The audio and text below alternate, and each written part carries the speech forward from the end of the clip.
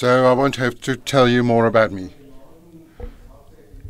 This morning we will working on development psychology in the basics to understand behavior. When we understand why children behave in a certain way, that's part of the solution.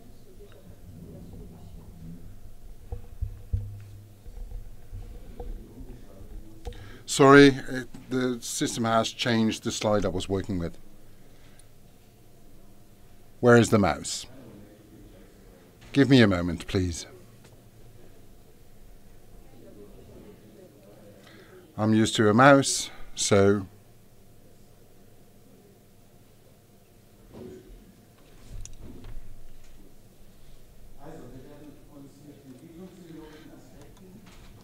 we will be concerned with developmental psychology, and this afternoon we will talk about the typical development of behavior within families and in schools, and how things can get to a point.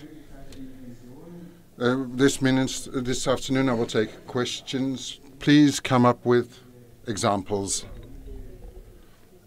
from your family life, so we can talk about those two. Don't wait until I'm done with my presentation, but just intervene. I would prefer that. Let me start with some basics. A mentally retarded person shouldn't be viewed as a clock whose movement is no longer in order. Instead, we should ask, what language games can he play? That was a question put in 1946. It's about what can somebody do. And Wittgenstein talks about the importance of language is vital. The better somebody can express himself, the less the risk of problematic behavior.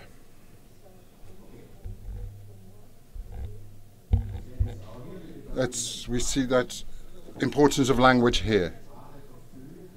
When somebody is able to talk or use language, if a person is not able to use language, he will have to defend himself with hands, feet and teeth.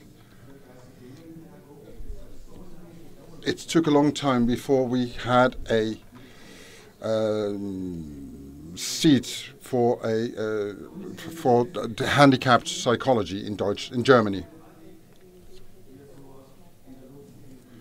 You see how development behavior can be a problem. You see a shy guy, and he always wanted to be the strongest. He often had tantrums. There is a clear agreement between less communication and behavior. The better you can express yourself, the better you can develop. I'm not talking just about spoken language, but also about sign language. The better you can communicate, the better you can develop. So that should be stimulated. This is again a boy with ADHD behavior who's fluttering through the sky. That's how he felt.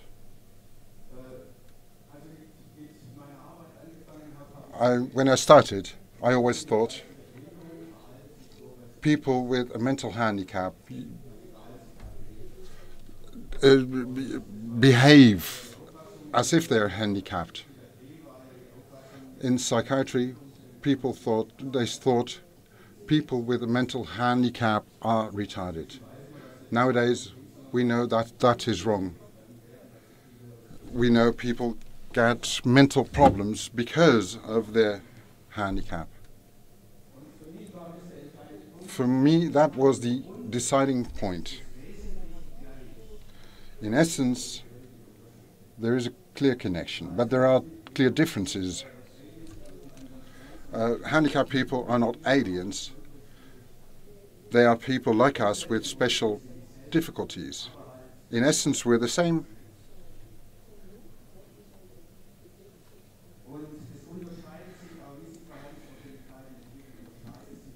You see,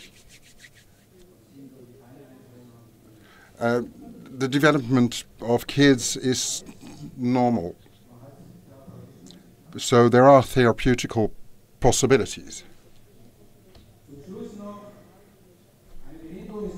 And a disability is not an excuse for bad behavior. If it were an excuse, we would deny people with disability the ability to learn. You can be asked to behave. Let me give an example. In schools for handicapped, the 15-year-olds will also get into puberty.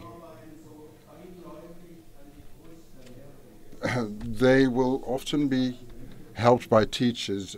They grabbed the breast of the teacher, but who said, "I don't want you to do that"? So the teacher said, "I know he likes me, and I know I've known him for a long time, and so I asked her, what would you do if he wasn't handicapped? I would put him in a corner."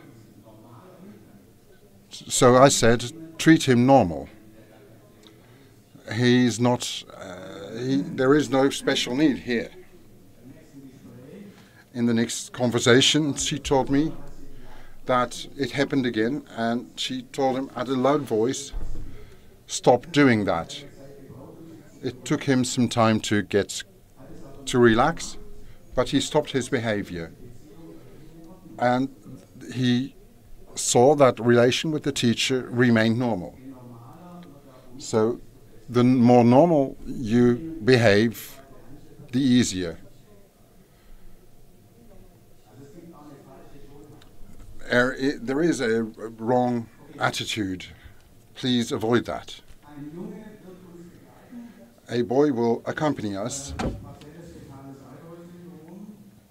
Partial fetal alcohol syndrome.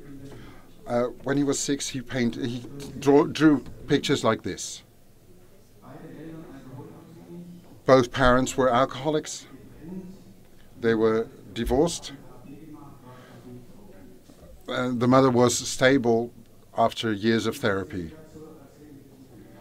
I will explain his development. This was a car he drew at 6.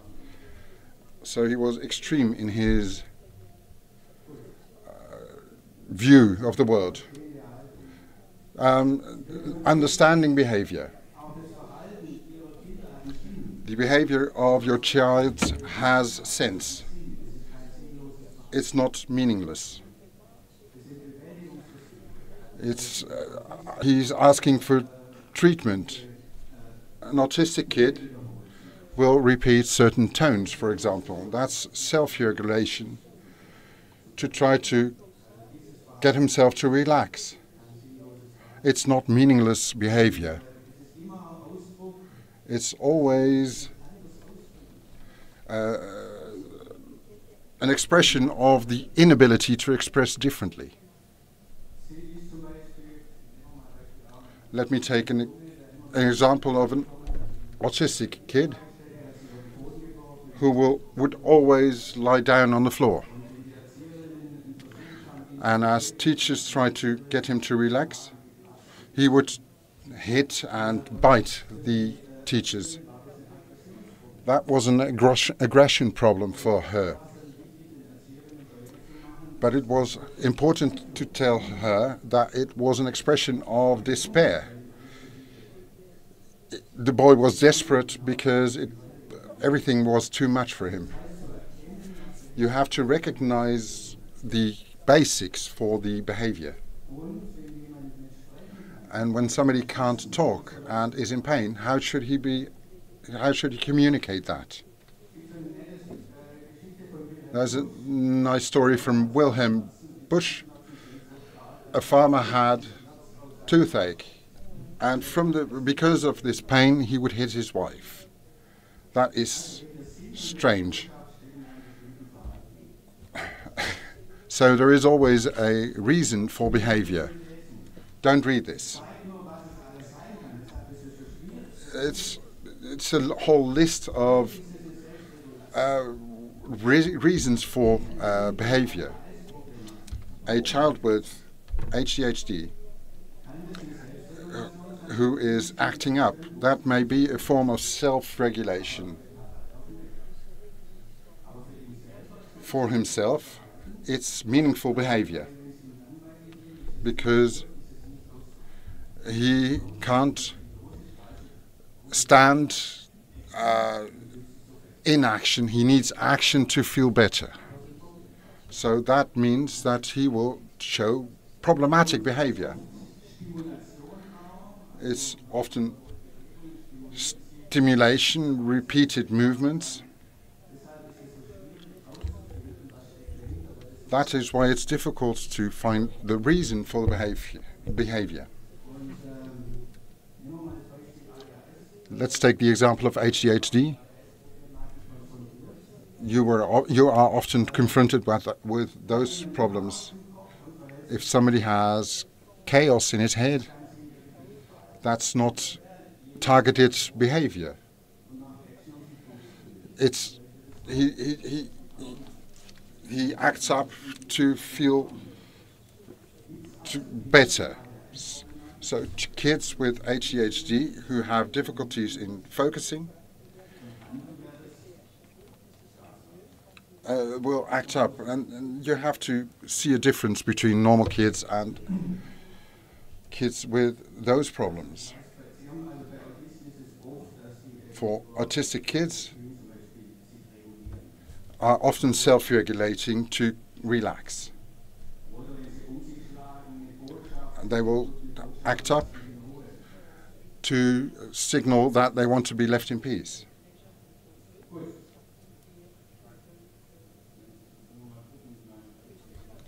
Let me get back to my examples.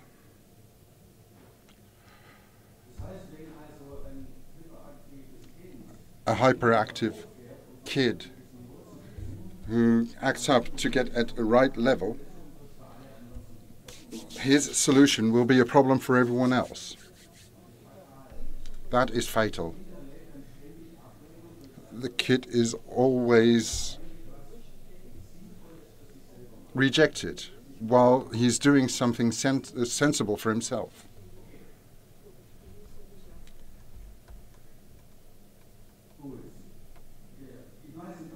Let me give you an example.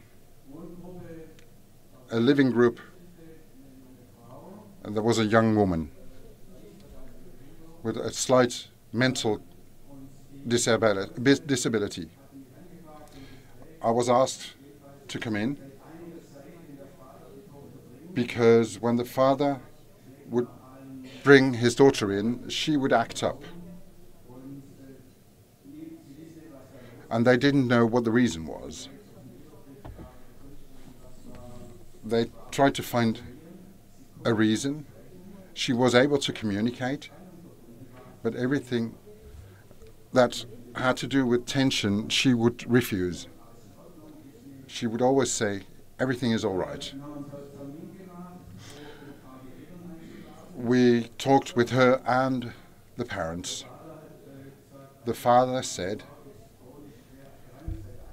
my wife has been chronically ill,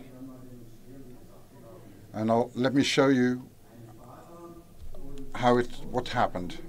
So there was this father, the mother and daughter, and I'll ask you to stand up so I can show you how they behaved. I want one person to take the role of the mother and one of the father. You don't have to do anything. Just stand here. As I said, you don't have to do anything. Yes, please stand here.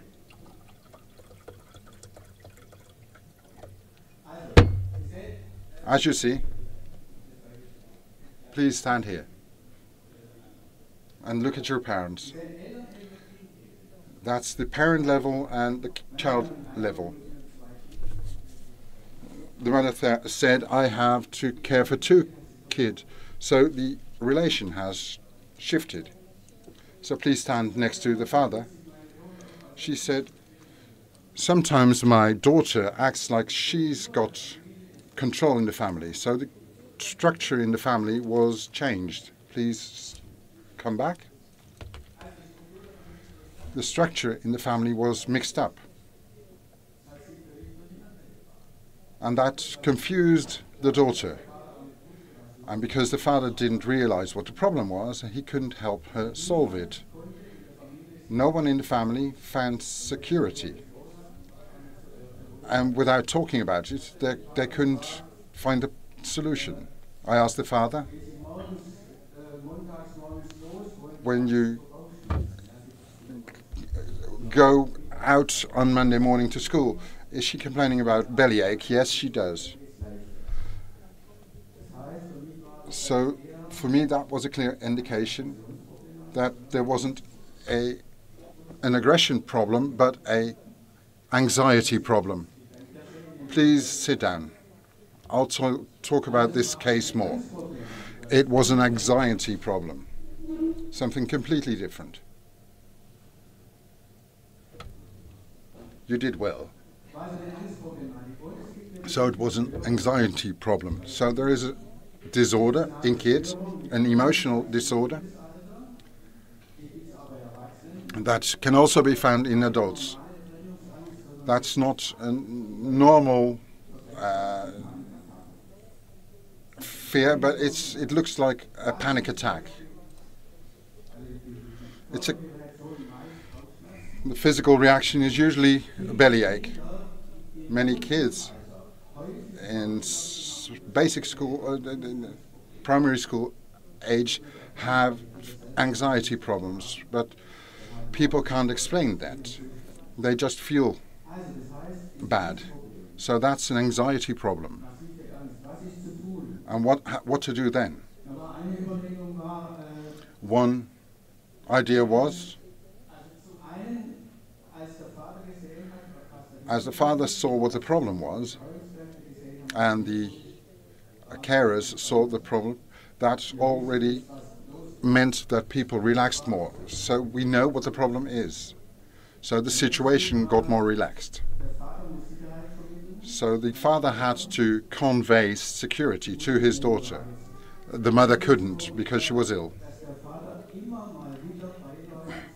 The father always had to tell the daughter who is who in the family. I'm the dad, she's the mum, you're the kid. Furthermore, he accompanied his behavior with speech. He told her everything he'd do. Let's go to your room, let's get your bag. The father told his daughter, convey to his daughter, I know what we need to do. It sounds simple, but the problematic behavior lessened a lot. The trip to school would work positively. They would go to the bakery and have a small coffee before they went to school. The mother got more ill, and the father knew that he had to go home after dropping her off at school to help his daughter relax. She would stay on the floor for 10 minutes in the school, and the carers would know what was happening. That helped the daughter relax. The advantage was that the problem was diminished because they knew what the reason for the problem was.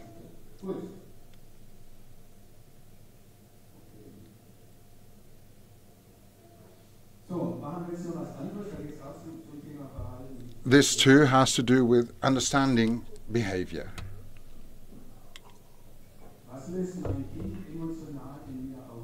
What reaction does the kid get from me?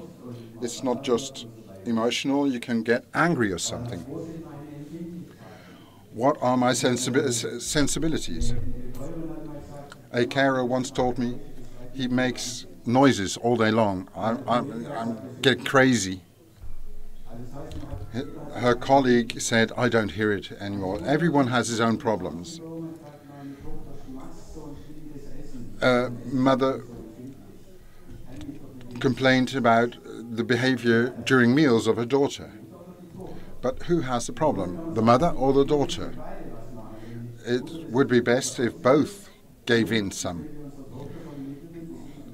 They had to tell her daughter to eat a bit better, but the mother had to be less sensible. But the daughter showed that behavior maybe to challenge her mother. Secondly, what does my reaction say about the problems of my kid? Let me give you an example. I need somebody to project on. You just have to sit here, just as something to project on. Please.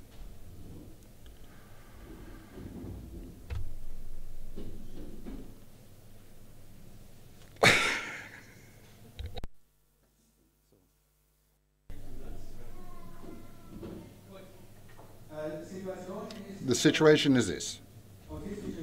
An autistic boy in kindergarten who would lay on the floor in tantrums. The help said, I don't know whether I can take this anymore. He's over my limits. All the scratching and hitting is too much for me.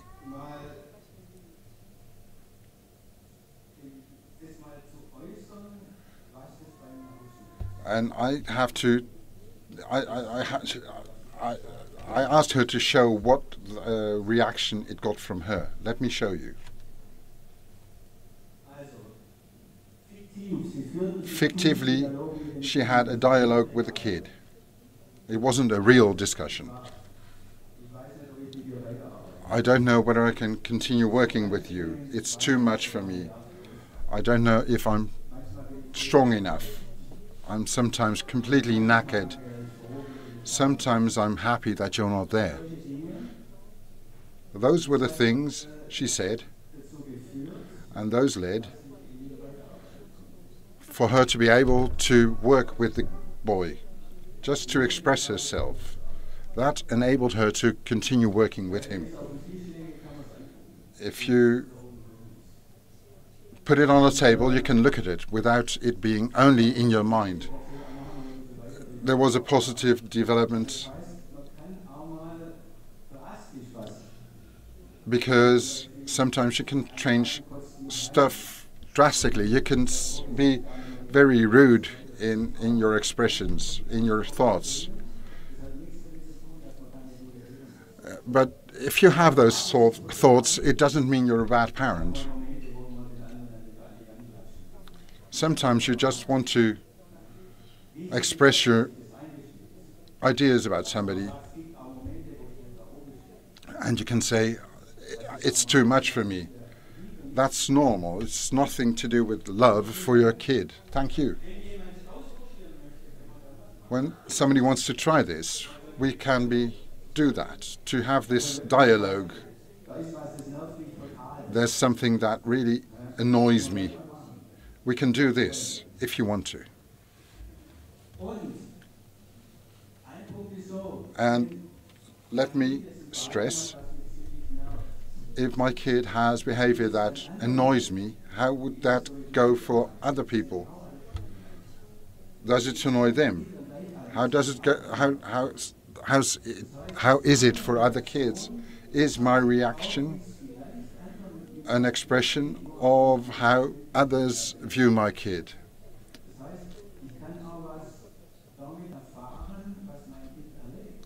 It shows me what it can show me what my kid experiences. Kids are often rejected when they have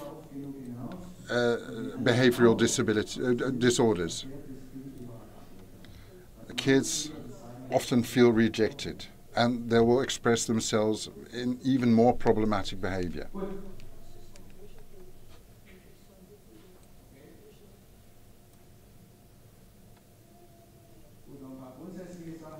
Another few basics.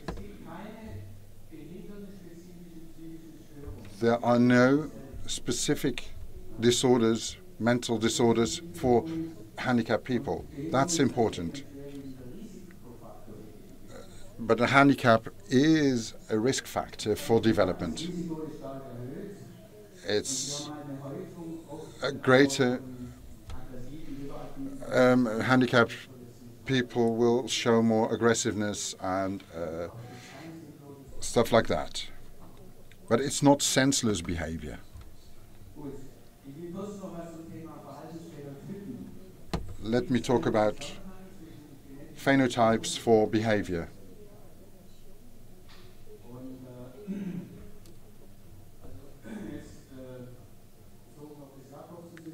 Let me, in Jacobsen syndrome,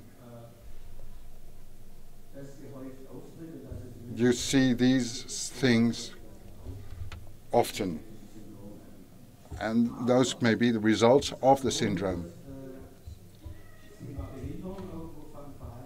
But where is the line between behavior and the handicap? You can't find a line.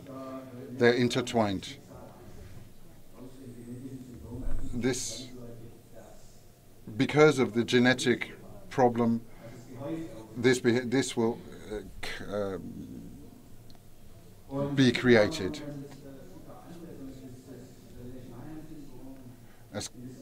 There are different syndromes which will lead to self-mutilation, for example, and aggressive behavior. But only aggressive behaviors toward people with whom they have an emotional relationship.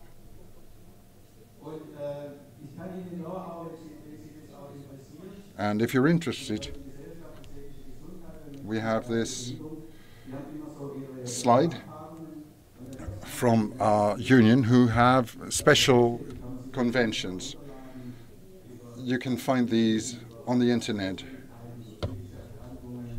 It's about psychological disorders and stuff. They will send you the presentations. We will send you these presentations so you can look at them. The diagnostic can be problematic because of two phenomenons. Diagnostic overshadowing, because the handicap covers up the mental disorder. Like, for example, if somebody withdraws, that may be a sign of autism, that while the person is not autistic. So that will lead to the wrong diagnosis and the wrong treatment of people. And there is underreporting.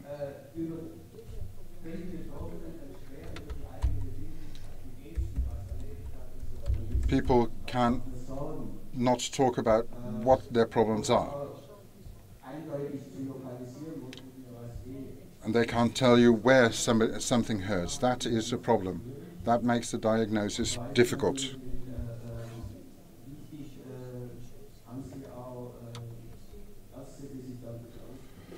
You need a doctor who knows about this and who recognizes these problems. Not everything that is repeated is stereotypic.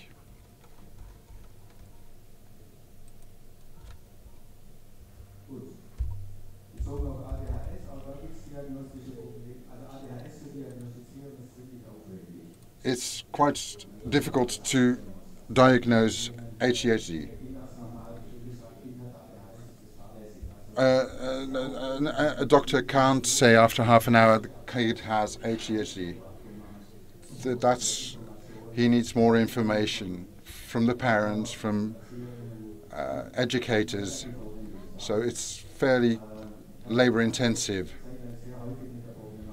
I had to do a lot with the ADHD problematics.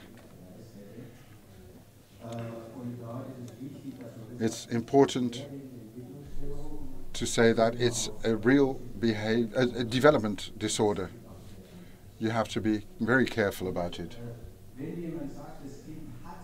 When somebody says a kid has ADHD, that will already lead to problems. That's the same.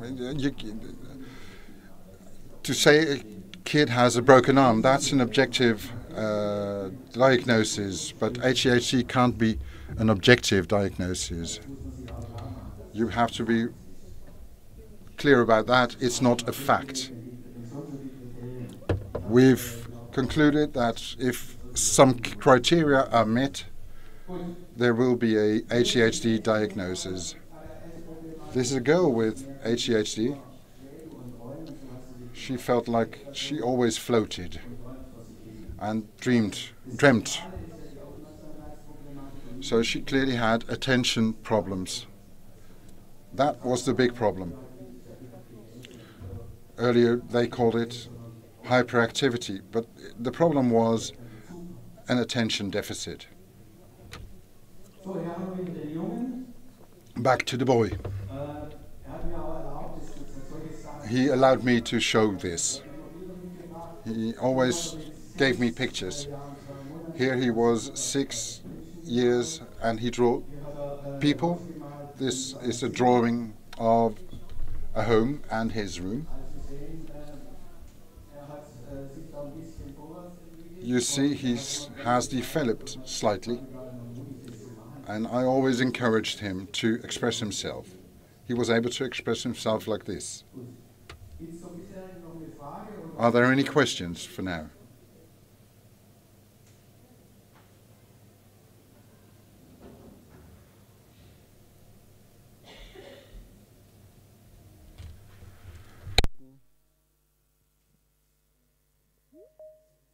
Hallo?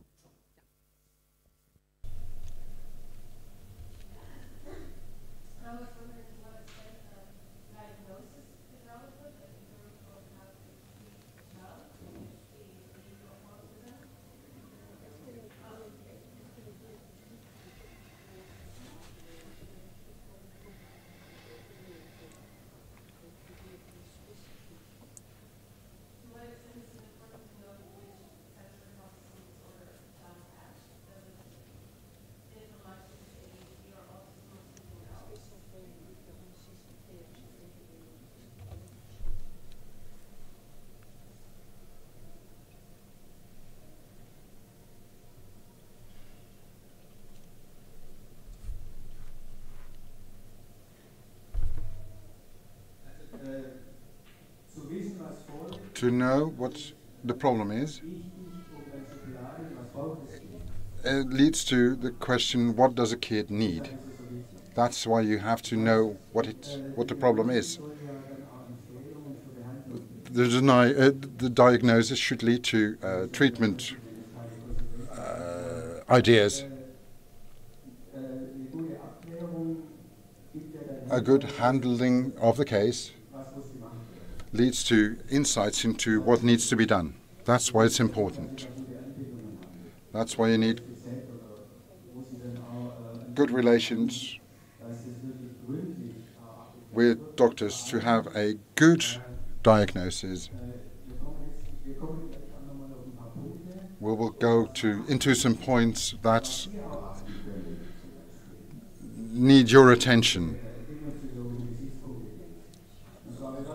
Let's talk about self-regulation. Most of your kids will have problems in self-regulation. It's difficult to learn. Communication and speech, social cognition, and cognitive development. We will go into those. from a development psychological perspective.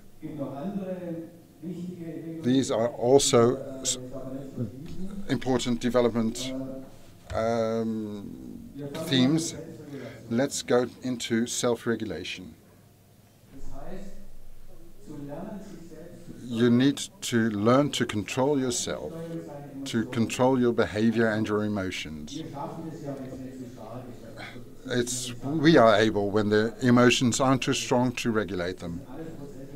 But those are processes your kids have to learn. Impulse control, not only to react impulsively.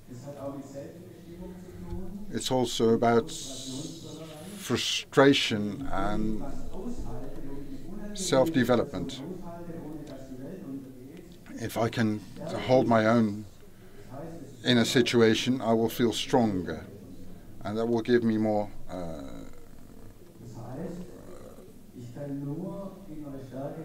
I can only develop inner strength when I can resolve problems myself without avoiding them. This is an example of a boy. I got to know him when he was in kindergarten. He would have tantrums and would hit people. He would really be beside himself. When I got to know him, he already knew that he hurt himself because nobody would like to play with him.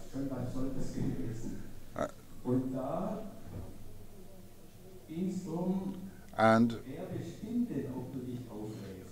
the question was, do you decide that you go into a tantrum? And he said, I want to be able to regulate that myself. So I worked with him. How do you react when you're provoked? When others joke about you? So he learned that there wasn't one solution, but there were also different reactions. He always felt attacked, so he couldn't differentiate who does like me, who doesn't.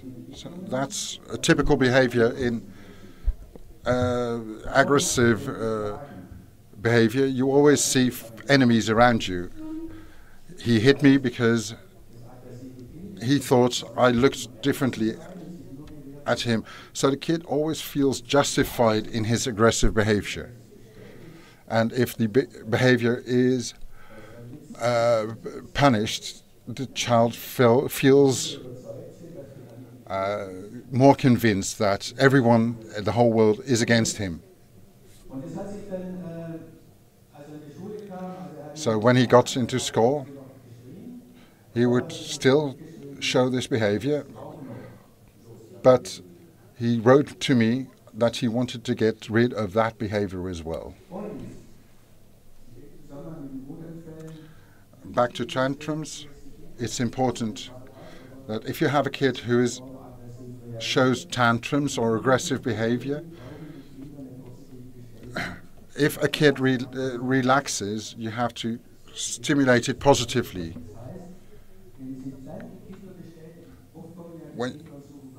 When the kid comes to you after a conflict to see whether you still like your kid, you need to affirm the kid and say, it's good that you relax. That's confirmation of good behavior. We think too much like adults. The kid has relaxed and we have to talk about it, but the kid feels attacked then. You have to show the kid that it's good that it relaxed. Kids should learn to relax quicker. We think too much like adults. A classic psychological experiment, the marshmallow test. An Austrian who fled from the Nazis to the US. The classic experiment is the researcher puts a marshmallow on the table, has to go out, and says, if it's still there when I come back, there will be 2 marshmallows for you. And the older kids get, the more they are able to restrain themselves. How difficult it is, I have a link to a video where you can see how difficult it is for kids to restrain themselves. It's what we see that in ourselves as well. Partners can restrain you from doing things. So for kids, it's difficult to learn to wait. They don't learn that from themselves. They have to be taught that. And they learn it from conflicts and stuff like that. That's important. Research has shown a connection between the ability to restrain yourself and problematic behavior. The behavior lessens. Kids are able to stay more relaxed because they don't take everything personally. Everyone has to learn how to regulate his behavior. When a kid is born, it has limited skills to regulate themselves. The parents have to soothe the kid, and kids learn over time how to do that themselves. They are able to relax more. But kids with cognitive problems have a lot more problems to learn this.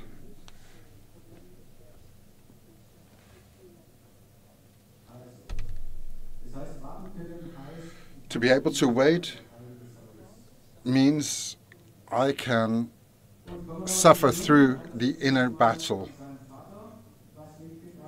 This was a drawing of the boy about his father. He didn't want to talk about his father. What do you see here? This is a drawing from a kid 6 years and 8 months old. He's in the machine, and on the left you see the father. He's in the water cannon and fires at his father.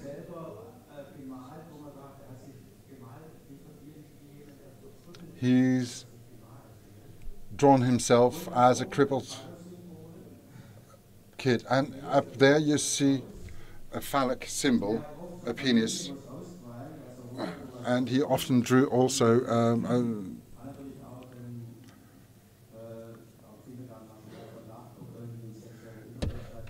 in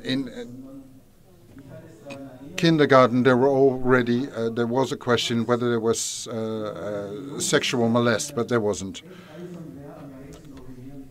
But in school, for example, you have kids who who can piss the furthest. This reminded me of that. Here he drew himself as somebody who can lift up a car. He wanted to be strong like this. They were living in a small village, where he would meet his father every now and then. The father would always threaten the mother while the kid was next to him, powerless. That's why he drew this picture. The boy never talked about his father, but the mother told me about about this, and that's why he was so aggressive in kindergarten. But we saw a positive development, but the father was taboo. Here he drew his home at 7. it seems to show limited development. Tempo. Am I doing okay?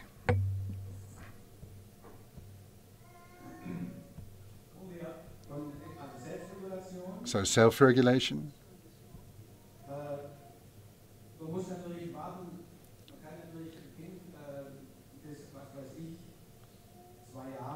You can't expect from a kid that's 2 years old that it can wait. It needs to be old enough to be able to do that.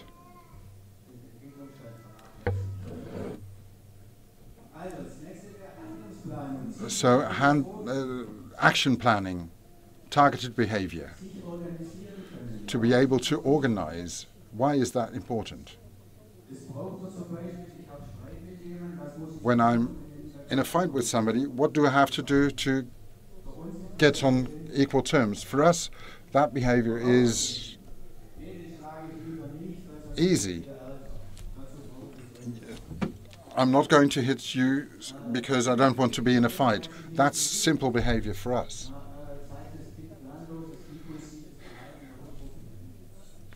If a kid shows untargeted behavior, when you see a kid playing with Lego that builds something and you see other kids who are just playing around, that's a skill you have to learn.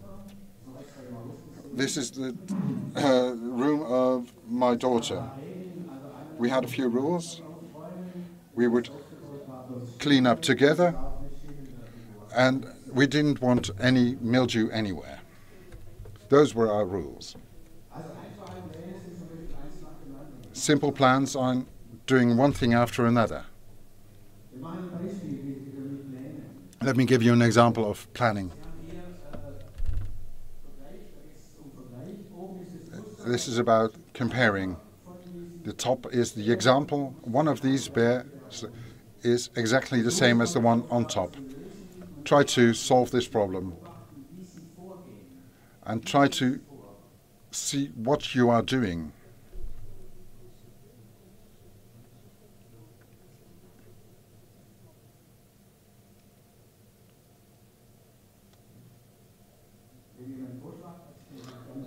Could somebody tell me how they're acting? I just want to know how you are, what you're using, what method you are using.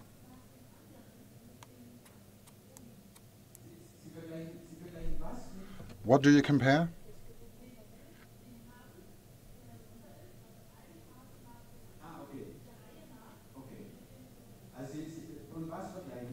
What do you compare? Things that you compare details. You take one single point and you try and compare them with all the others. Yes. I first look at the whole picture. Which picture looks more identical? That's an action strategy, targeted behavior, and an exclusion strategy. So you can also say, I will only compare the hairs, and so that eliminates a few. That's another strategy. Such a simple plan will lead to the solution, but I need a plan. I must have been taught how to act.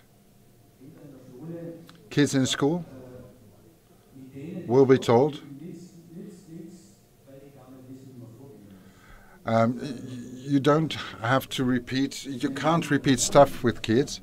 You have to first learn them how to learn.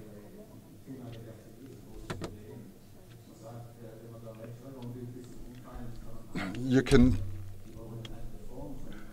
try and teach kids how to write, but you need a special form to do that. It's like observation training first. This is very helpful to show action planning. There are also games that use this.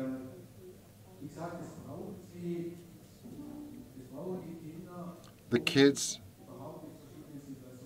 need an action plan to be able to solve situations.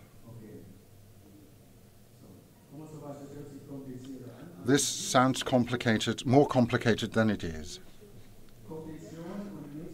Cognition and metacognition. It's nothing special. Cognition is awareness, and the extreme form is during problem solving you think, am I doing right? That's only for humans. Or what did I do wrong? That is an over complicated form. You're thinking about what you're doing at that point. That is metacognition. I need that to be able to learn from mistakes. And thinking about yourself. Kids that grow older are starting to think about their own limitations. I need the skill to be able to think about yourself. That's the extreme form.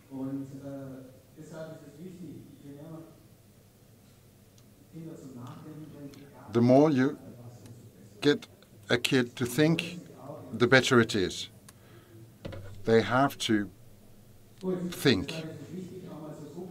It is important to look, for example, with a game like this.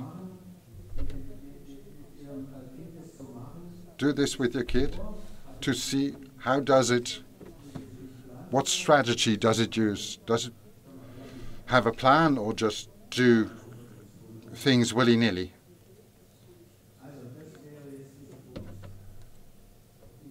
So that's cognition and metacognition. Let me show you why you need this. Action planning and that thinking is needed. It helps you to develop the skill to meet friends. For us, that's simple. That's automatic for us. We don't think about that. It just works.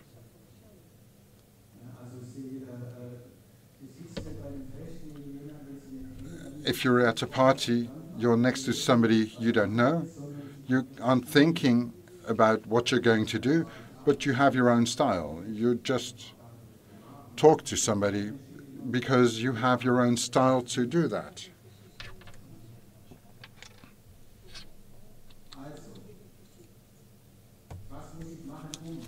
What do I have to do too? Those are all things that are part of that cognition and metacognition. It's not extremely complex. It can be very simple things. That's what I train with kids, for example.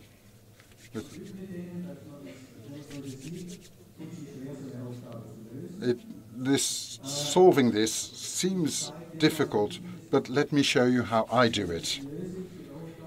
And I'll solve the problem thinking aloud. First I look at this, and then I do this and that. I'm the role model for a kid. And we practice this in therapy. We continuously practice this so they learn how to solve problems like this. We teach them problem solving with exercises like this. You just need to practice, practice, practice.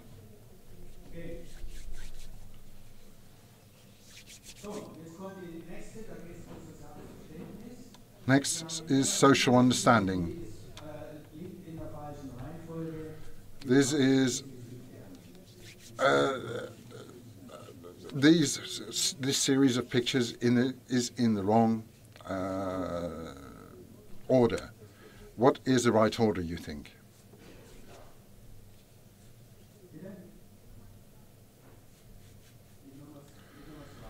We start with number 2. Do we agree? And then? What is the next picture? Number 4. First this, then number 1, and the third.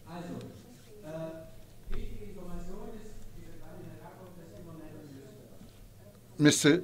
Jakob is always helpful. How would you describe this story? Please tell me the story.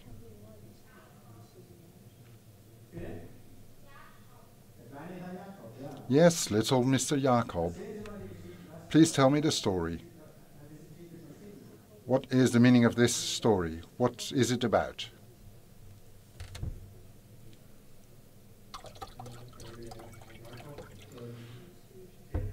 Mr. Jakob is on his duck and goes into the reed, and then small ducks chase him. Their mother comes and gets the little ducks back and made the plastic ducks sink. Do we agree on this story? He comes back out with the ducklings behind him, and the mother saves her ducklings and makes Mr. Jakob sink. How do we know she is the mother? Why do we all think she's the mother? Why not the father?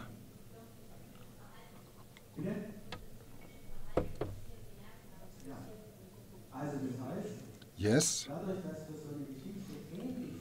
We see this story, we all see the story the same, so we understand each other. We think alike. And that's why we can understand each other. We all say it must be the mother. So we give the story a human meaning.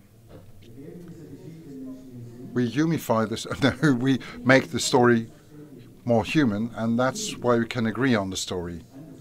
But if you have a kid who sees it differently, who doesn't see the same meaning, it's very difficult to come to agreement. Think about autism. Autistic children see the stories, the pictures individually. And they can't agree on the right order of the story because they don't understand the order. How do I communicate with someone who lives in a different world than me? That makes the contact more difficult. We call it central coherence, to all agree on the same story. When small kids tell you a story, they talk about details because they can't understand the essence, really.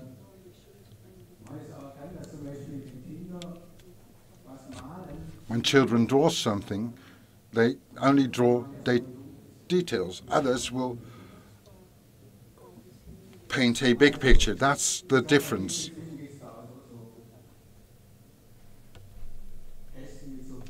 There are nowadays boxes with stories like this. To do this yourself. On the internet you can find stories like this. For kids this can be very difficult.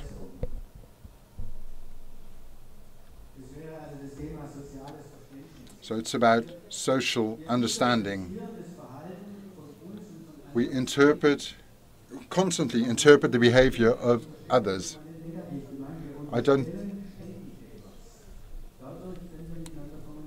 We are continuously thinking about people, and that's why we can agree. How is it that you can, within seconds, think somebody is nice or not? How does that work? It's difficult to distance yourself from that. When you think somebody is unsympathetic, it's difficult to think oh, in reality, he's quite all right.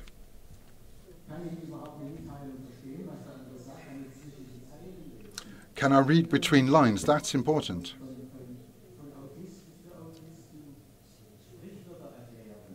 You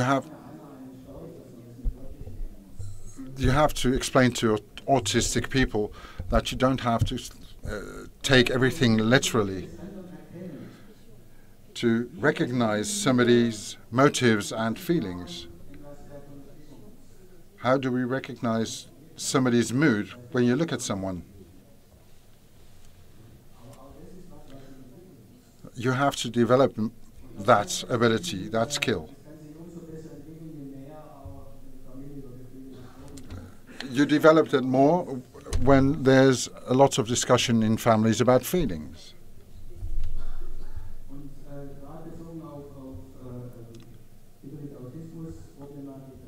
And in autistic children, we talk about theory of mind. That's their problem. To read the emotions from someone's face. That's a problem for them.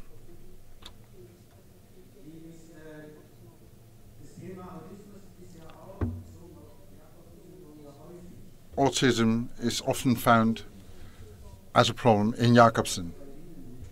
Do you recognize that? Is that somebody you experience personally? Autistic features or real autism?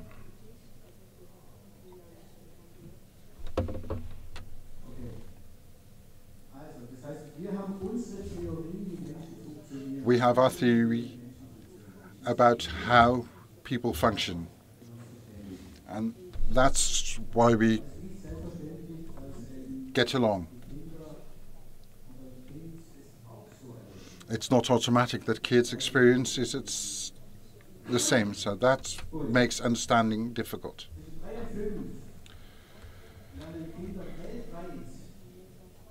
All over the world, these kids learn how to recognize feelings in kids between 3 and 5. For kids who are handicapped, that takes more time.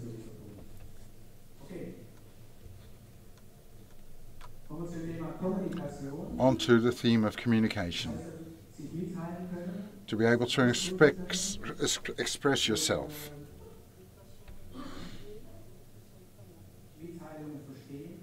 Understand how others express themselves. This is how a boy expressed himself. He always drew like this. He's under machine. He's powerless. He couldn't explain more. His mother told me he was operated on often as a kid. He couldn't express himself about that in speech because he couldn't speak yet, but he could draw it. That was his way to express himself. So communication. Let me give you an example from a daycare center. A 5-year-old aggressive boy. They asked the parents to come in because they were worried.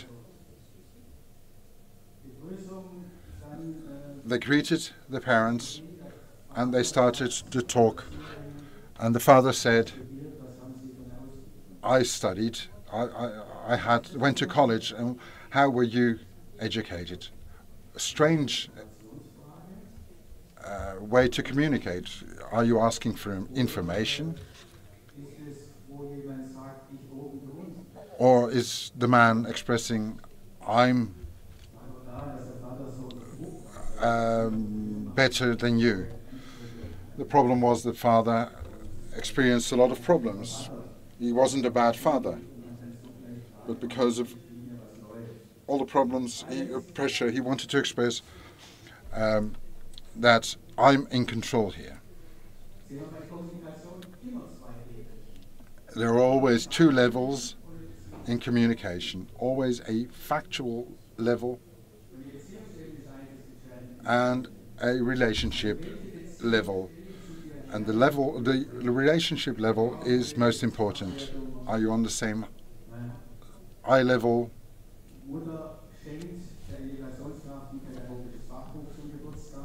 The mother gives a book to the educator on education. Is that a recognition of your capabilities? The mother gave the book because she had read it and thought it was important for the educator to read it. There's always a relationship aspect, and that's very relevant. When you agree and have a good relationship, you can talk about more things. If you don't have a good relationship, there will be endless discussions. If the problem is not on the level of a relationship, partners can have endless discussions. That's crucial. Every form of communication involves the relationship level. Is there a dominant person? All of that is on the relationship level. So please be mindful of that.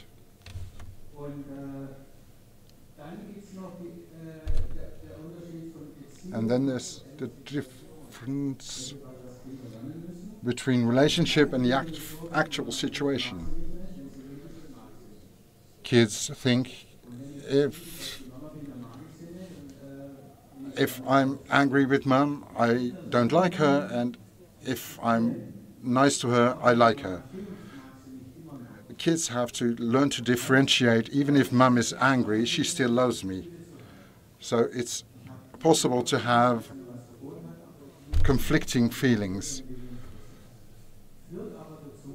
If you learn that, you don't take everything personally. If I don't learn that, I take everything personally. Probably you have a friend who takes everything literal, and you are mindful of that. So please make a conscience, differentiate consciously between the two. Kids have to learn to differentiate between the relationship and the actual situation. It's important to be mindful of that. Does a kid understand the two are different?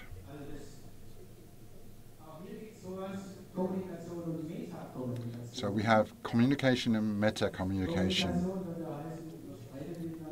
Communication might mean a fight on the one level.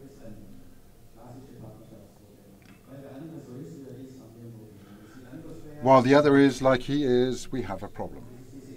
That's that level. Meta-communication means, can we talk about how we relate to each other? That's a different level. Why do we always have fights?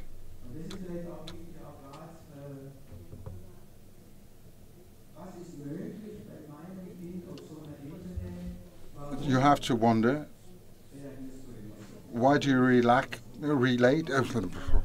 why do you react always the same when I ask you to do stuff? When you're able to communicate on the same level, you can solve the problem.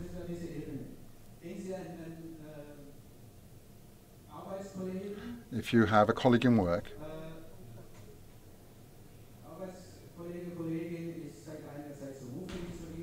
who's been grumpy to you, you think, does he have a problem with me? That's a relationship theme.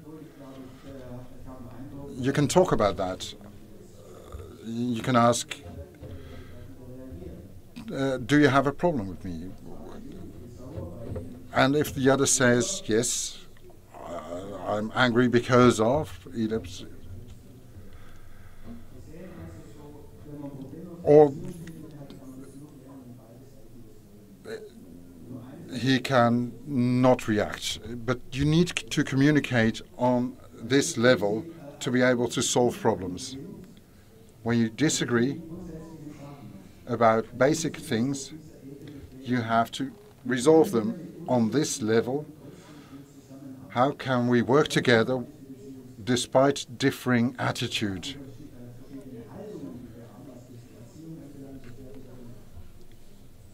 Then the different attitudes you have will become the specific content.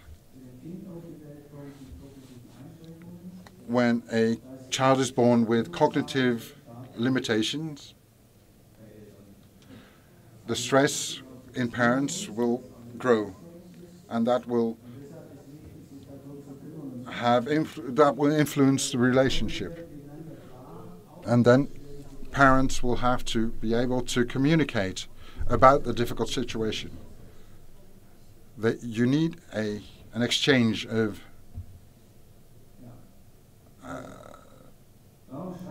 ideas. Why do you always yell at me? I don't yell. That's a direct level.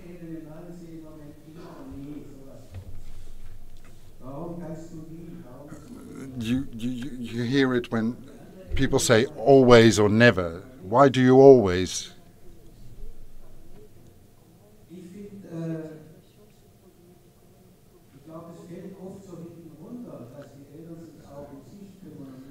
It's often, parents often forget to care about themselves and about this communication. But it's very important. How do we agree with each other in difficult situations? When we talk about the education of our kid, or raising our kid.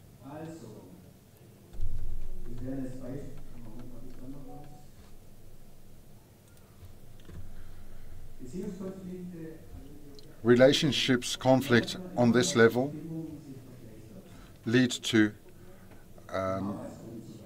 problems. For example, in working groups, in work, if there is one small problem, the whole mood gets worse. That's the problem. Relationships are often the problem, at the root of the problem.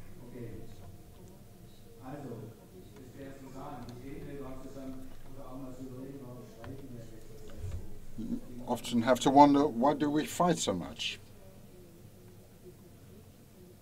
That's about communication. These are all examples of this level. You have to talk about problems.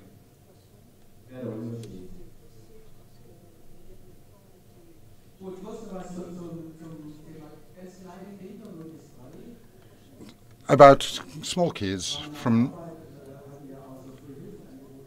newborns to 3 years old. Crybabies, for example, or kids with sleeping or eating disorder. We would offer people support. We try to help parents, and because at this age that's very easy, relatively easy. Kids with development risks are more prone to have a disorder.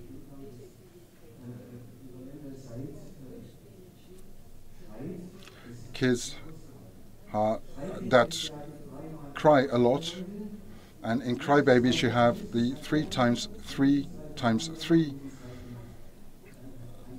Those crybabies are kids who, for 3 weeks, at least 3 days a week, at least 3 hours a day, they cry. Crybabies cry for 15 to 16 hours a day sometimes.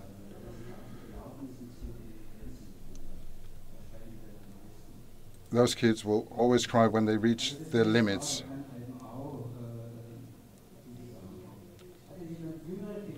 Is somebody here with a small kid?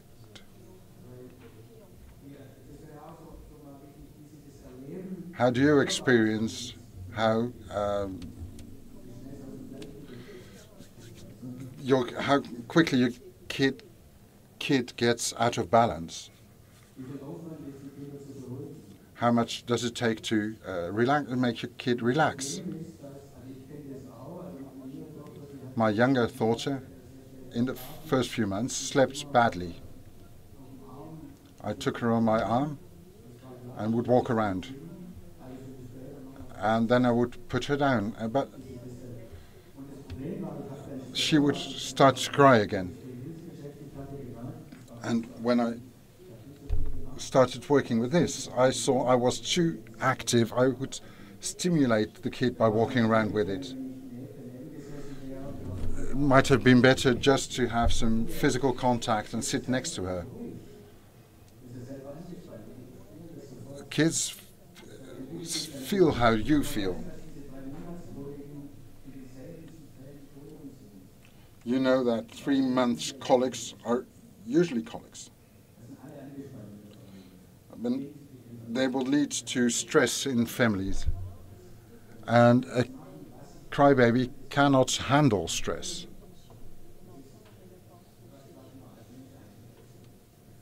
And that's for people, is that a big problem? It's nothing to do with the emotional relationship.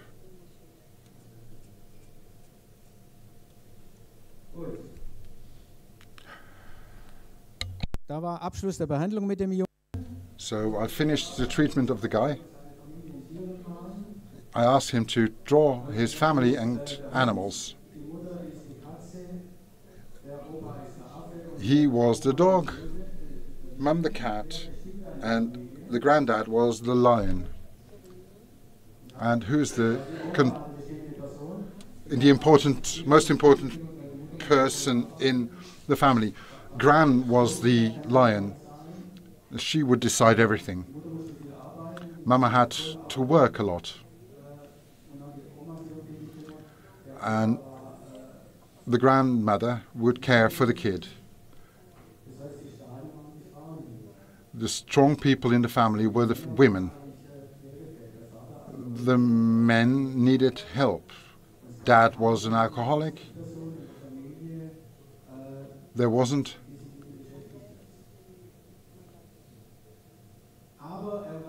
a male person who helped the kid. The kid was always aggressive in school and developed well. At first I thought he has a really big problem. Also because the mum couldn't really help.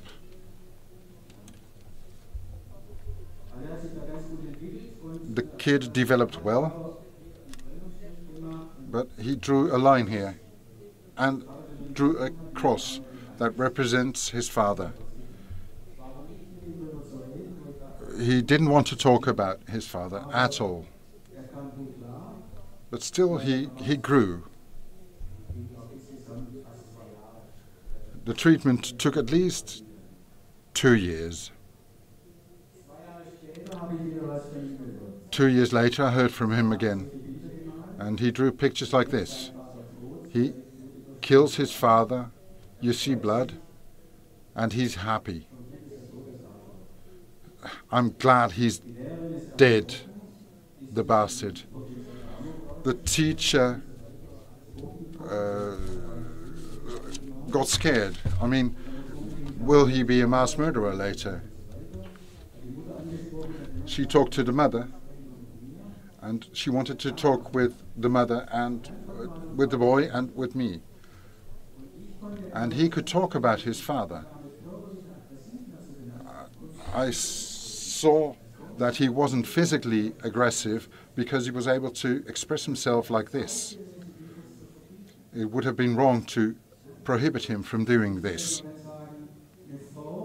This is a form of being able to express himself, to relieve himself of some pressure.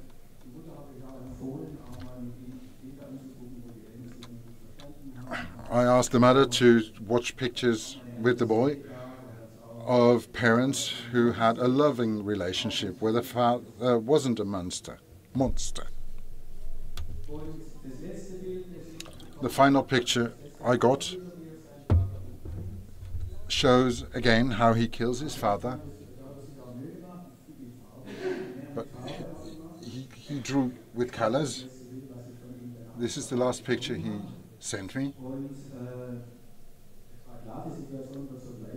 It's clear the situation would remain the same because the father would still threaten the mother.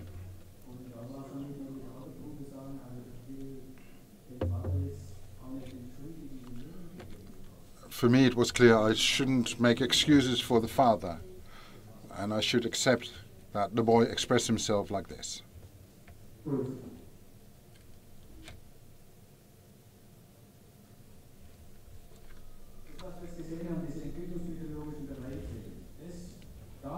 The development in this phase, you develop a concept of self. How do I see myself? How do I like myself? Do I see myself as somebody who's handicapped or as somebody who can do things? Within the first 4 or 5 years, you develop that. Do I think I can do things, or do I think I'm powerless? It's important for kids to experience a lot, that they solve problems, to develop a self-image that they are capable of doing things. So that's why it's good to sometimes ask too much of a kid. A boy wants to lose the side wheels to his bike, but as soon as he's got a regular bike, he starts falling. And if the father then says, let's go to a safe place and just practice, in that case the father shows the boy to persevere, never give up, keep trying. It's important to know that you can do things. If you feel helpless, that's bad. If a kid cries and you can't do anything, that's hellish. In panic attacks, you feel helpless. I'm helpless, I can't do anything. You don't fear death, but you feel helpless.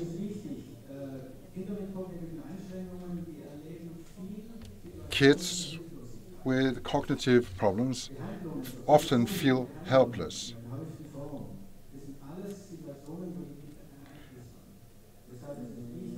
When in medical situations they feel helpless, it's important to know, what can my kid do?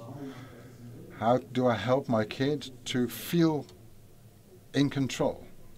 It's important to make them feel in control. This is a developmental psychology experiment with kids who are 8 weeks old. We see 3 different perpetual mobiles.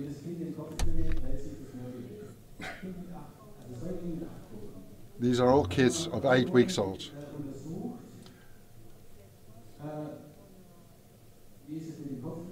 They tried to see how kids were interested and how would they move their heads. With the normal mobile, the interest would diminish. If it moved, there would be some interest, but if the mobile really moved, the kid would be very much interested. And that without a clear understanding of the situation. It's not conscious of the fact that moving its head would move the mobile. So it wasn't conscious, but it still noticed, I am accomplishing something, I'm making the mobile move.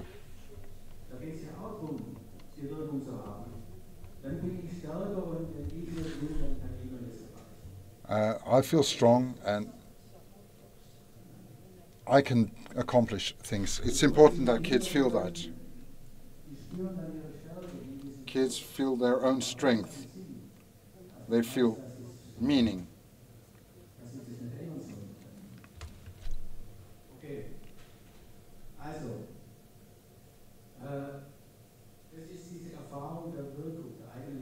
That's the experience of their own influence.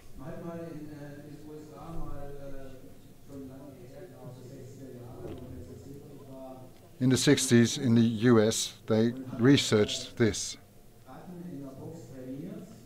They trained rats with electric power.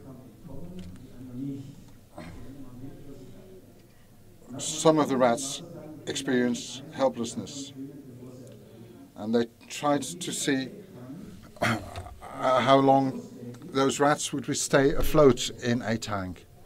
Those that felt empowered would stay up longer. Those that felt helpless would go under earlier. So helplessness can be learned. If you always experience helplessness, that will be integrated in your personality.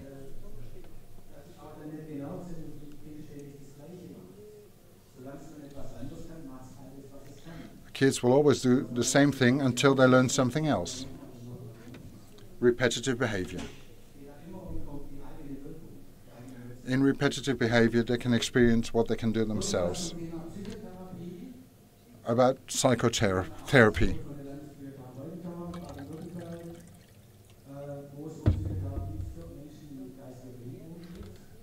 Here they do psychotherapy for people with a mental handicap.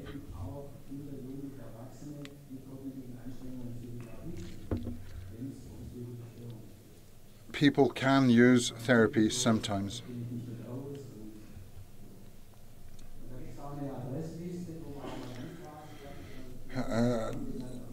You can search, you can get help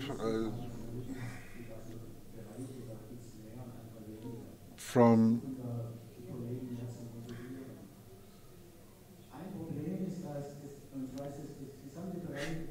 I'm sorry. Kids with mental disabilities will need special care in education. There are people who can help you with this.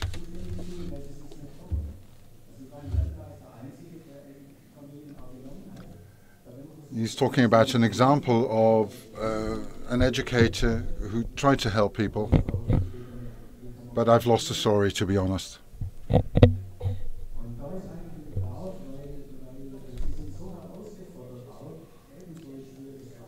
Difficult behavior can challenge people, and you need support then.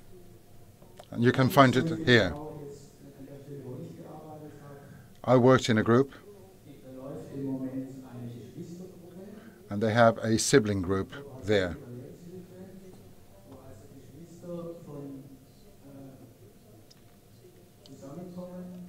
Siblings meet here to talk about their feelings, about their feelings when they have a mentally disabled sibling.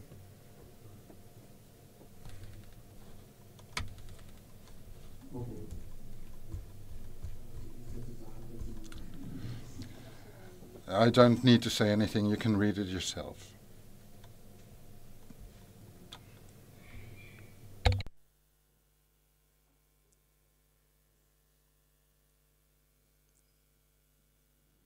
Gut. Okay.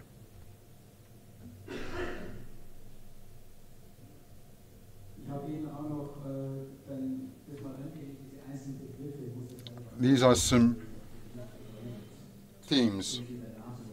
You can read here what they mean.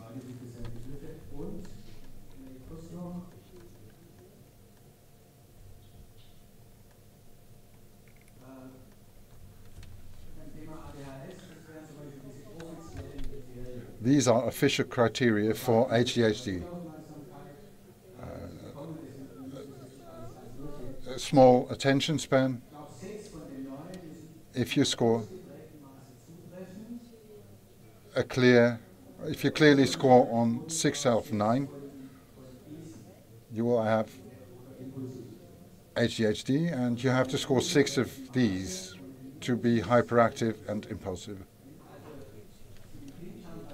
When you have a kid who only has problems in school and not at home,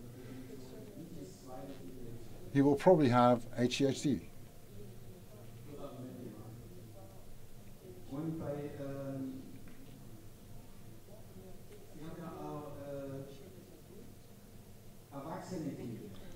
There are also adult children here. The criteria for adults are similar,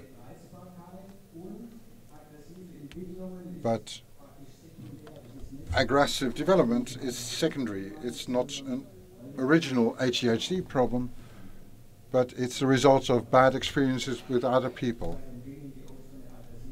That's why they often get more aggressive.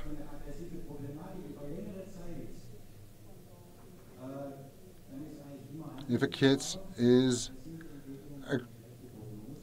aggressive for a long time, it needs treatment. So if a kid shows aggressive behavior, it is good to seek help, because the longer it lasts, the more it gets confirmed, and that the diagnosis in that case is bad.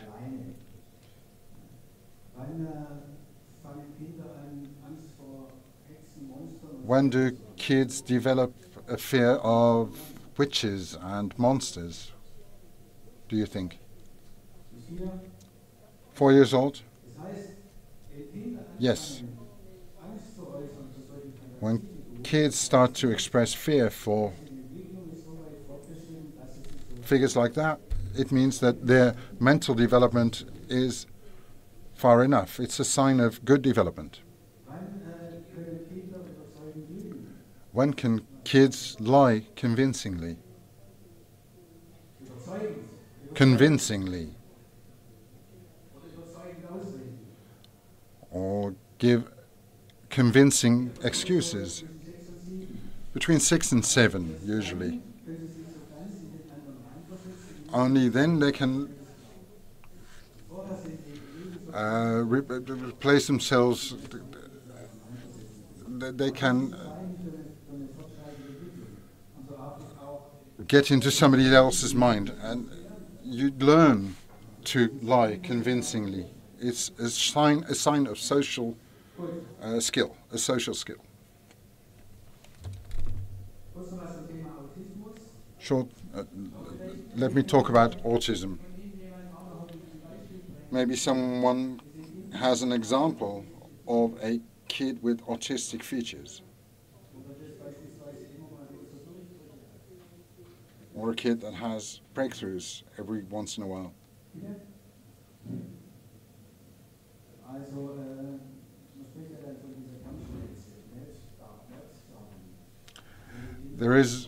You can talk about meltdowns when kids lose control. And how about tantrums? I mean, you are confronted with tantrums every now and then, are you? Let me do this with you.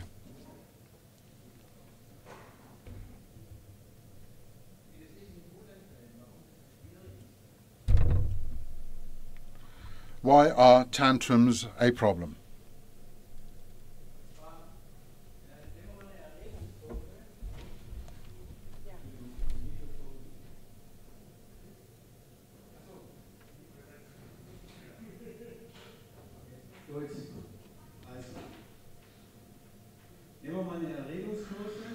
Let's take an emotional curve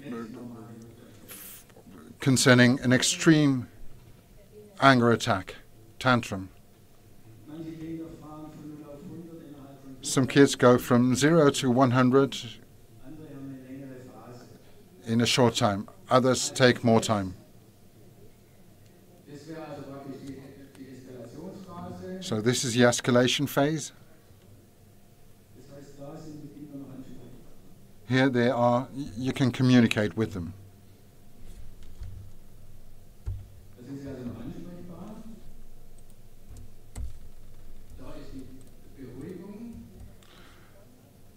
This is the soothing or phase, or when they're just tired.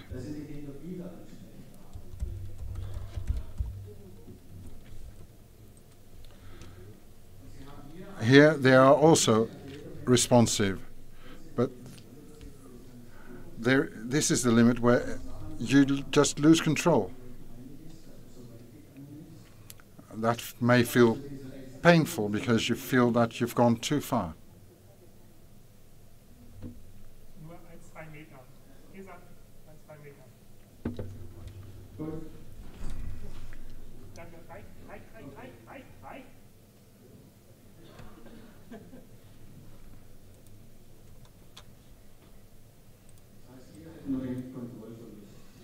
Here is a total loss of control.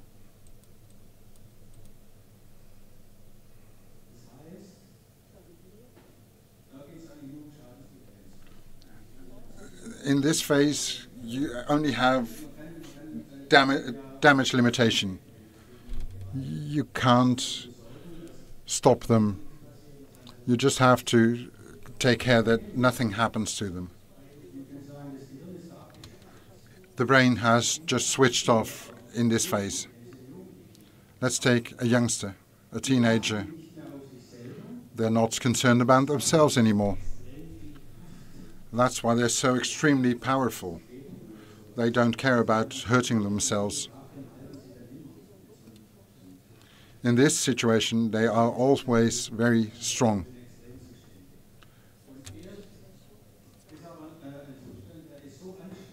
But this is so demanding that kids will grow tired or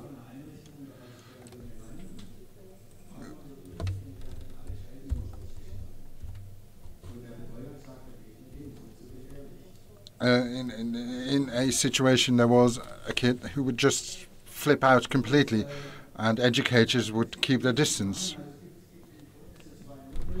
But there's two emergency solutions.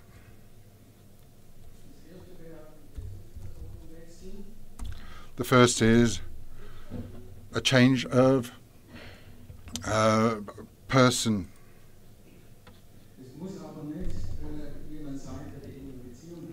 It shouldn't be somebody. It doesn't have to be somebody with a close relation with the kid. You can tell your partner, please take over. And a change of location can also help, if possible.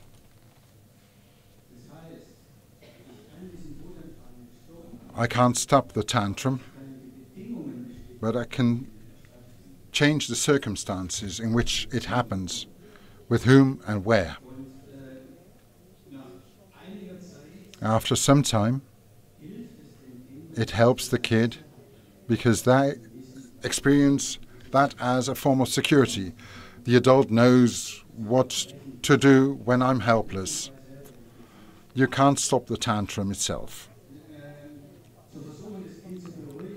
To try and soothe the kid here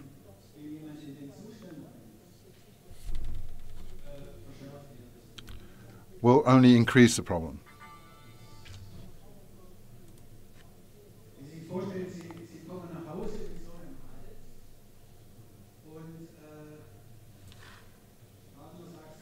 When you come home and you're stressed out, you don't need a partner to try and communicate. You first need to calm down for yourself to be able to communicate.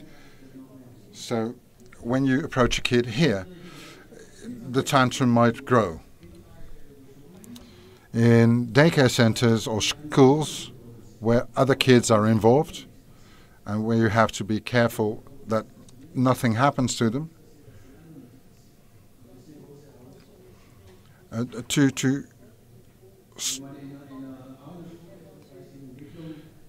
In a school where I was, there was a man who would just let himself fall on somebody else in cases of a tantrum. But they would find somebody to take the man to a different location. They agreed with the guy, when you get into a tantrum, we will take you somewhere else. And the kid, it was a gym teacher who would help them, and that's an emergency situation, so to survive this tantrum. And a kid with autism in a tantrum situation, they are incredibly strong. They switch off. And that's what's so difficult about this situation.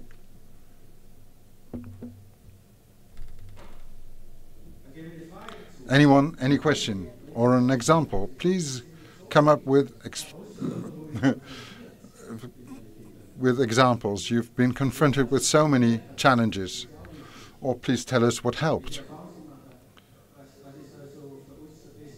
What is the best way for you to solve this during a tantrum?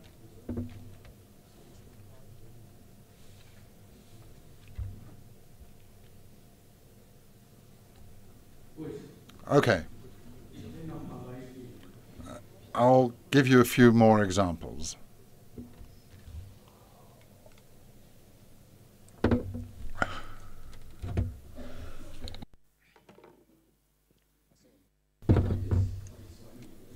Now I have two microphones.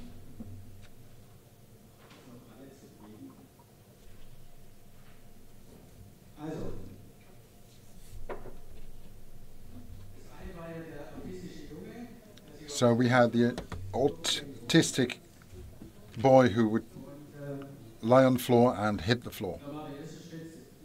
The first step was to see it was desperation. He got in this situation because everything became too much. It helped to know that it was desperation and not aggression.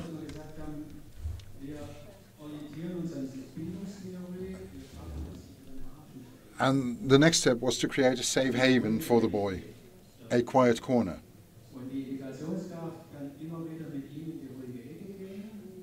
The help would go into that corner with him.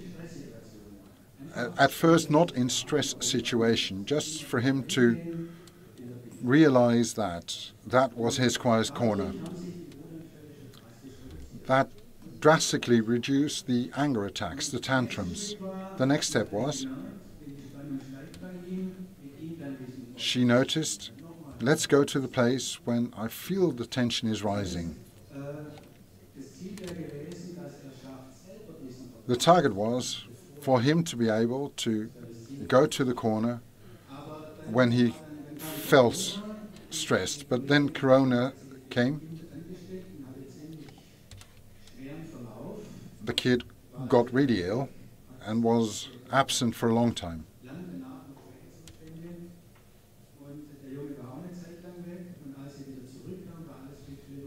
And after he returned, the situation was a lot worse than because of all the changes.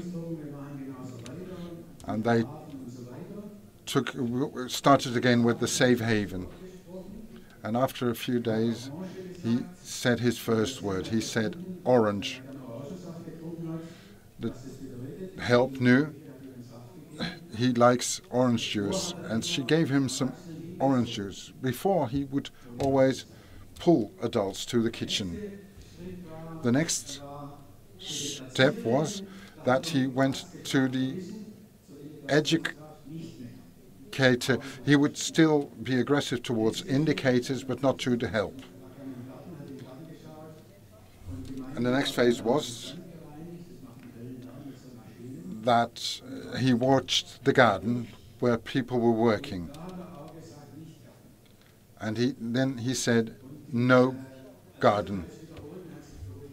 And that for him gave him more peace. So that was the first time he used speech to find more peace.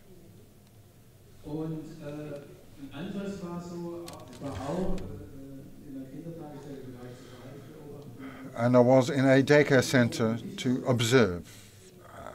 And I saw a kid who would always go to a special place. And if he was drawn from that, he would become aggressive. So I said, if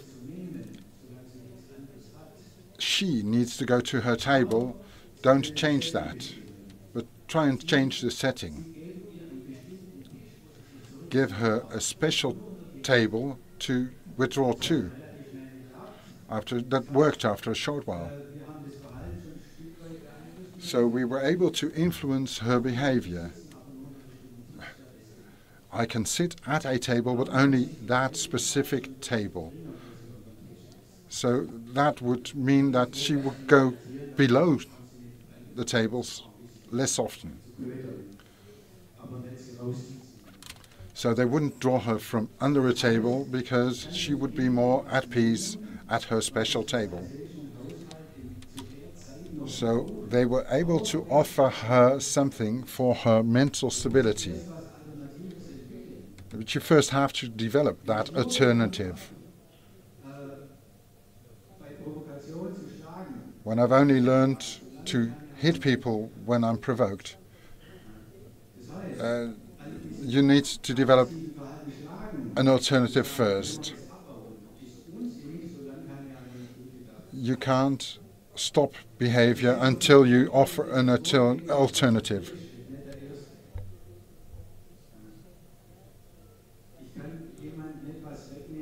I can't take something from a person that the person needs. I first need to find an alternative.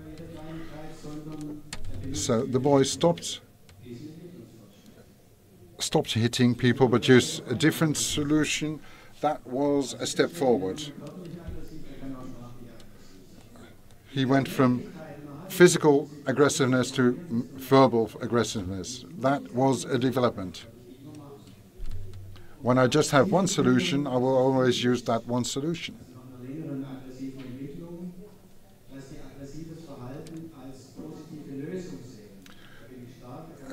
Sometimes kids can see aggressive behavior as a positive solution, and they feel justified. Try to offer an alternative.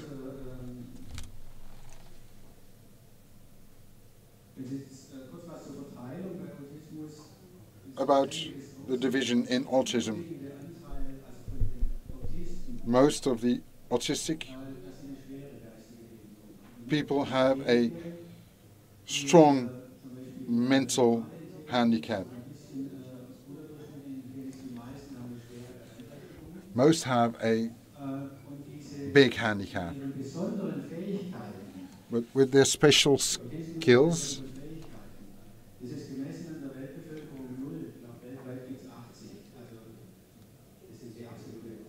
you have autistes savants, but there's only 80 in the world. You see autistic features everywhere.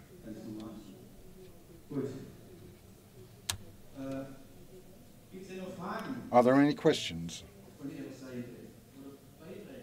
Or do you have anything to offer?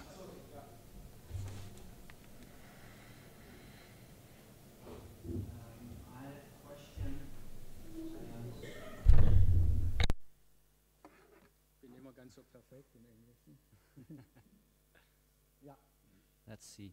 I had a question especially related to the HDHS, so the attention deficit.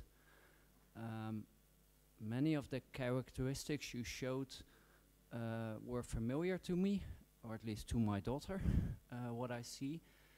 And I was wondering what kind of treatment can you do there? And I'm a bit afraid that many of the doctors, if we do reach out to therapists to ask for some therapy, that they'll quickly reach to medication. So I was wondering what alternatives are available, and why would you?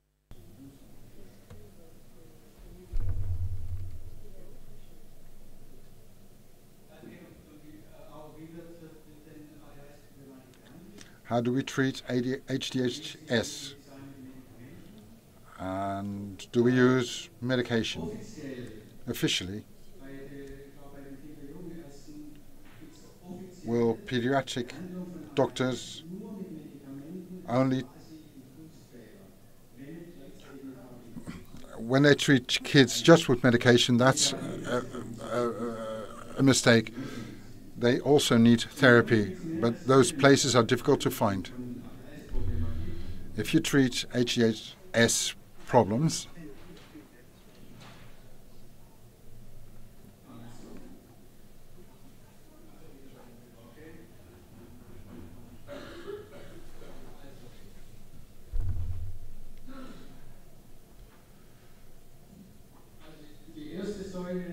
the first pillar is parental education. So support of the parents, and psychologists always devise strange terms for that.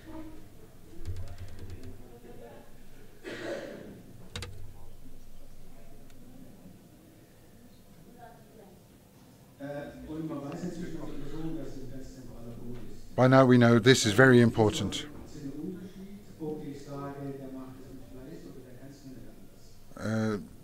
There's a difference between seeing they are very involved or not. That's important.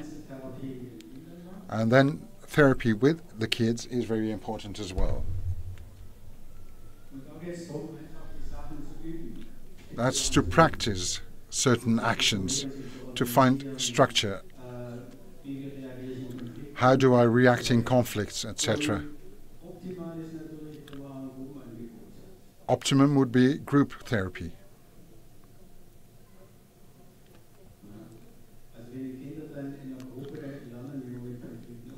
So your kid learns to deal with conflict in a group. This is the ideal case. Often you should just be happy to have these two.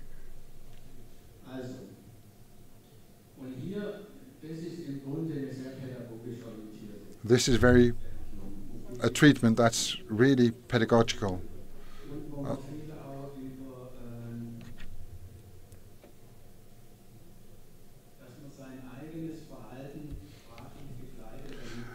They want kids to accompany their own behavior verbally.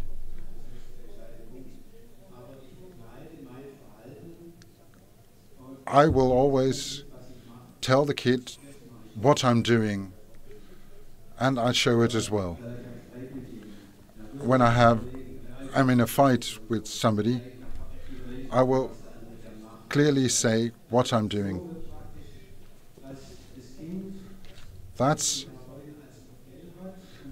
will show that will make the therapist an example for the kid, to show him about what should I do to make friends or something.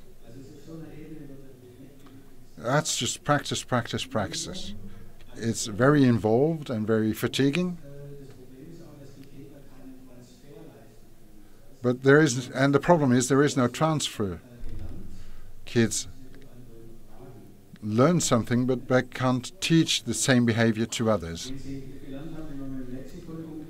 When they've learned to use a lexicon, they will learn how to use a dictionary. That's what makes it very fatiguing. And number 4 is medication.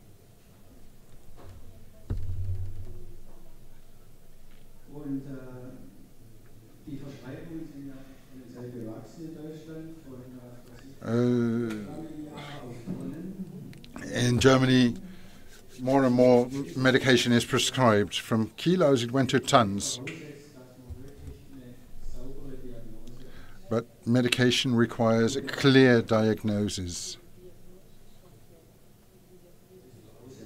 That's a condition for medicating kids.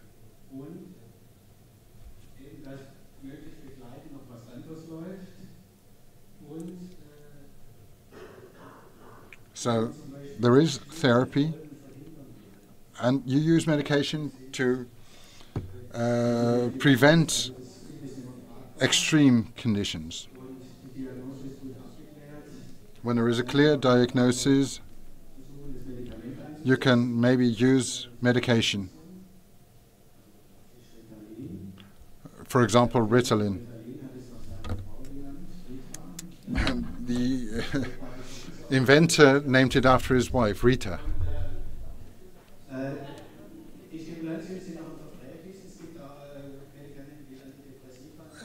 There are also antidepressants that have side effects.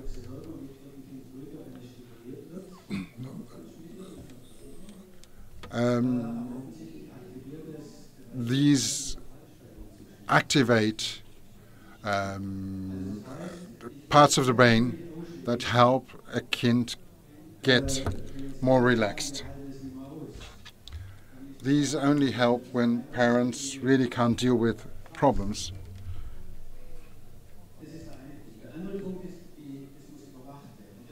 There has to be control, monitoring.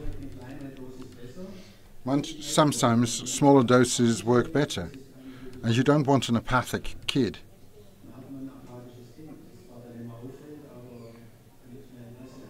That's uninterested in everything. Not every kid with this diagnosis can profit from medication. There are also placebos that may help. You have to be critical, but I don't exclude medication, and it has to be monitored. There must be trials where they are not using it.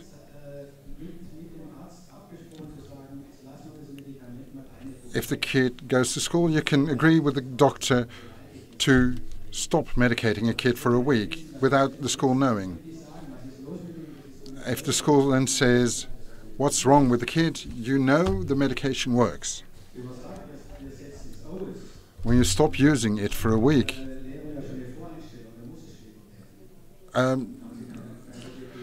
with telling the school, the teachers will know and will have preconceived notions. So there has to be monitoring. And for medication, you don't need a level, like for example with antidepressants. You can leave them out for a week. You don't need a specific level continuously.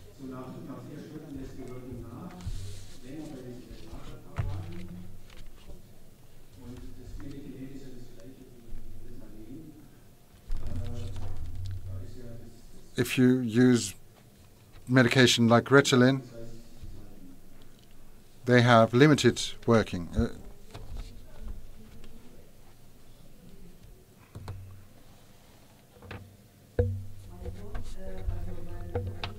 My son, for my son, Ritalin doesn't work. He will get sick. He now uses Antuweave. Do you know it?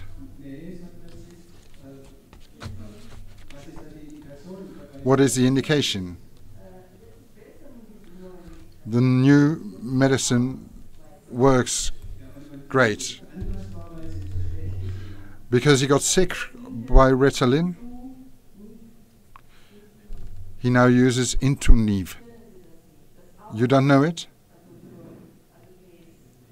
It is for HDHS. Why does he get the medication? Because nothing else helped. He was always sick. Yeah.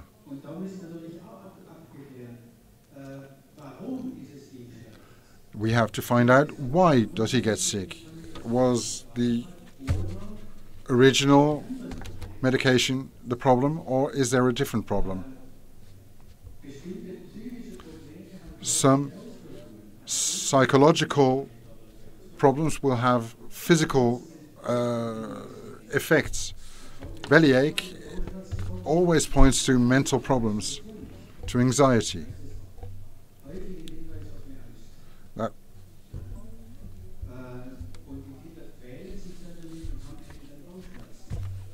Kids will stress, and so they will get belly aches, inexplicable belly aches. If you don't find the reason for something, you might do the wrong thing by using just medication. You have to find out, does a medication work?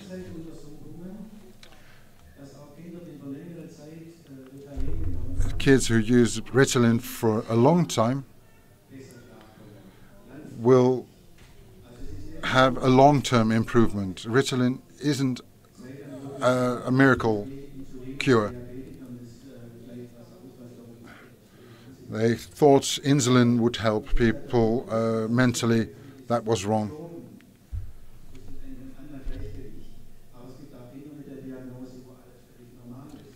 Kids who are diagnosed with HDS will sometimes have something else. So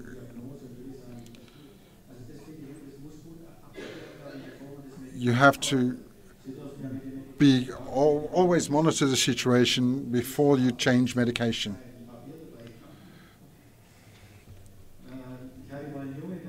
I once had a athlete I treated. He had to take this medication, which is difficult when you're a top athlete.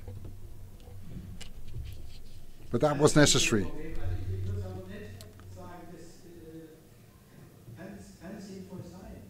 It can be useful to use medication. Some kids react very well to them.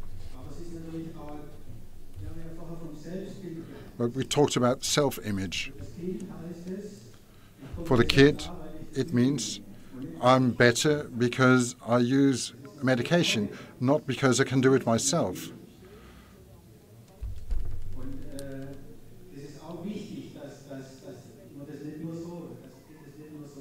It is important that a kid sees it can do things,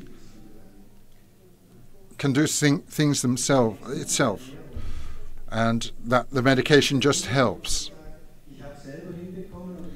There is a difference between saying I solved it myself or I was helped.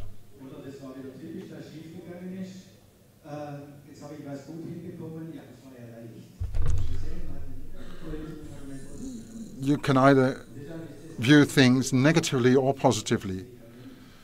That's the danger. That kids think I'm doing better because I'm using medication, not because I'm doing it myself. Anything else?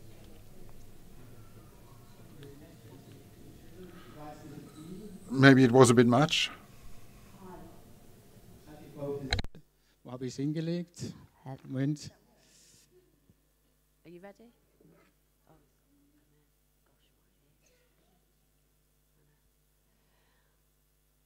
Hi, my daughter was diagnosed with ADD as well as JS. We tried medication, Medicanet. We've done it twice, and it really hasn't worked for her. Made her very angry, frustrated, and completely stopped eating. And steps 1 and 2, you speak about therapy and 3 groups. My question, in the UK, we went to like a paediatrician. He diagnosed her gave her medication straight away, never got offered any therapy. How do you get the therapy, or where, or yeah, that's my question, if that makes sense. Yeah, thank you. Okay. Okay. Also, die Nebenwirkung von Ritalin oder Medikinet kann sein Appetitverlust, ist eine Nebenwirkung. Und eben, dass die Kinder apathisch sind, gereizt sind, schlecht drauf sind. Und dann eben auch, dass die Kinder schlecht drauf sind und dann gereizt sind. Ja, das kann eine Nebenwirkung sein. Und da muss man natürlich darauf achten, wenn man diese Nebenwirkungen hat, ob das sinnvoll ist, das Mittel weiter zu verordnen. Also es geht nicht darum zu sagen, das vollständig auszuschließen, aber man muss darauf achten und der Arzt muss das begleiten. Auch, hören Sie nicht. Sorry, I forgot to.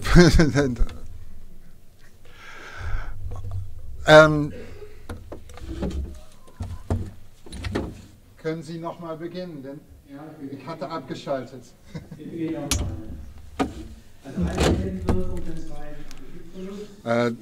Loss of appetite can be a side effect, and apathy as well.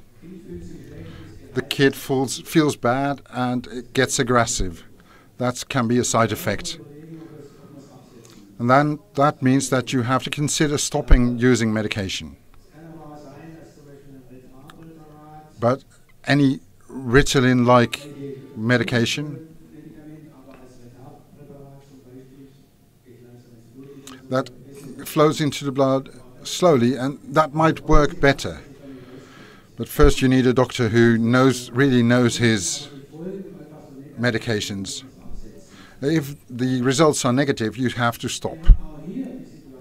But again, you have the situation that often they use just medication and no therapy because there's not enough therapists.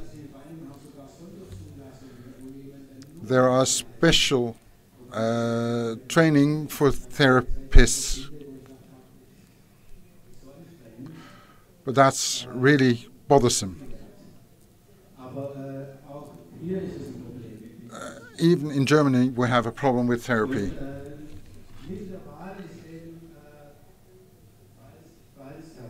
But the best solution is behavioral therapy.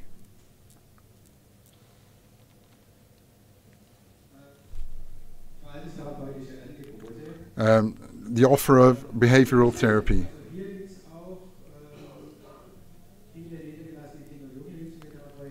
There are many therapists who trained more, especially for HESD, but there's not enough places for patients. I don't know how that is in the UK. There are therapists, but not enough probably. My point is that medication won't teach kids anything. It has to be done here. You have to support parents and you have to give therapy. You have to teach kids how to allow for their limitations. Medication won't teach them anything. When medication helps, that it might make kids more focused. But that has to be monitored by doctors. Is there a positive effect? Because there are medications that are very powerful. A colleague of mine once used a special medication as a stimulant.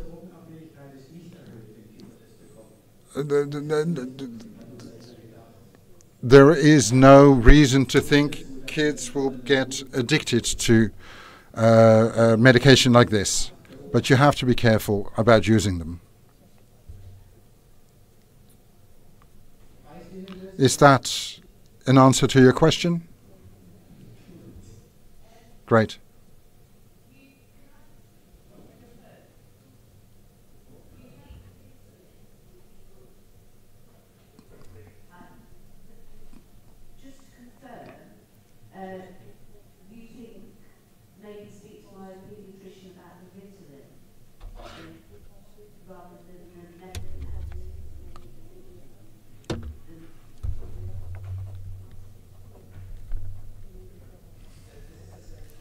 It's the same.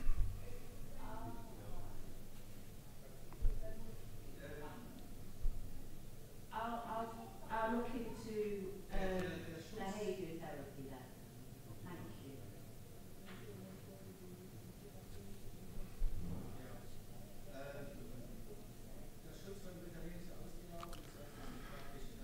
you. The patent for Ritalin has finished, so Medicanet is the same.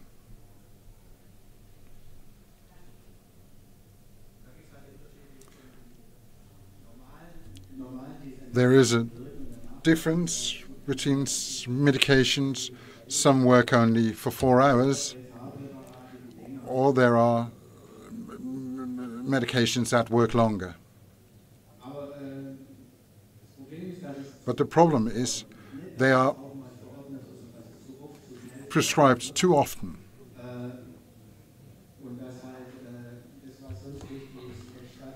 And that what is important doesn't happen. These two are extremely important, and especially this one. You have to support the parents about how to deal with a kid and how you start certain developments. That's what they learn. And when a doctor prescribes medication, you won't be able to have a lot of discussion about the therapy. This afternoon, we'll talk about this more. Kids with HES aren't aggressive. It's a secondary problem. It's an addition. It's an extra development, that aggressiveness. Okay. Thank you very much. Let's close off this afternoon. We'll talk about the further development of behavior.